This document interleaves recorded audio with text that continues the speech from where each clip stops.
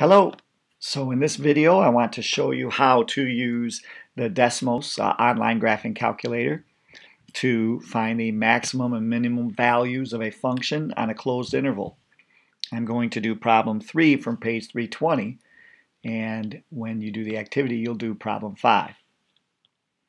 As you know, we use the left hand side entry point to enter our function. So for me that's going to be a rational function, which is a fraction. And the numerator I'm going to include in parentheses, which happens to be 2x cubed minus 3x squared plus 1.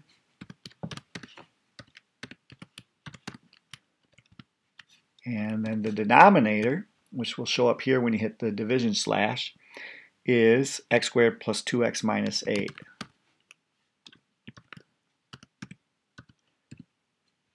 So this is a pretty crazy looking function. If you want to limit the interval that you see of the function, we're going to have a closed interval. You use the curly braces immediately after the function. So I'll put curly brace, and then I'll write an inequality with the interval. Our interval is -3 less than or equal to x less than or equal to 1. Because this is a closed interval, I'm going to use less than or equal to. And you'll notice now that I have just a piece of the curve. So that is the curve on the closed interval. And you can zoom around like I am here to sort of view the entire curve. If there's a lot of white space, ooh man, this is crazy, sorry about that. If there's a lot of white space on the left or the right, you can always use the wrench to fine-tune your zooming. I'm going to go from -4 to 2 because I know those are the x values that I'm concerned with, and that'll give me a better picture of the graph. The other thing I can do is get rid of that keyboard there. So now you can see I have this curve. What I like to do is put in vertical lines for each of the endpoints. So our vertical line on the left would be x equals -3, and our vertical line on the right would be x equals 1. And the green and blue lines here sort of show us the boundaries. Now, to locate the maximum and min values, it's pretty straightforward here.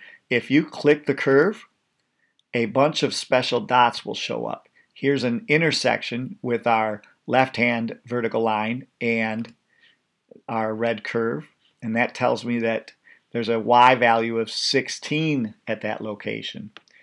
We also get a few other intercepts. Here is the x-intercept at -50. Seems like there'd be another one right there. Yeah, there it is. 1, 0 is another x-intercept. And then there's 2 points indicated here. One of these is the y-intercept, which is 0, -0.125, and the other one is the minimum value of this curve, which happens to be at 0.046 and -0.126.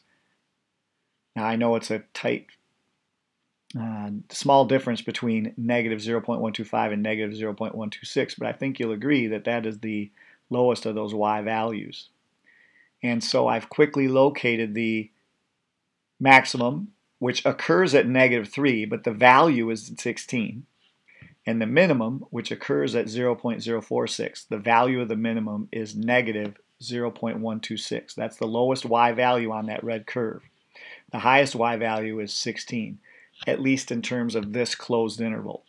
And so I've quickly located those values. I can take a screenshot and post this to the forum and get the points for the required forum this week. If you have any questions, please let me know. Remember, you're going to complete number 5 in the same way that we've done number 3 here. Good luck.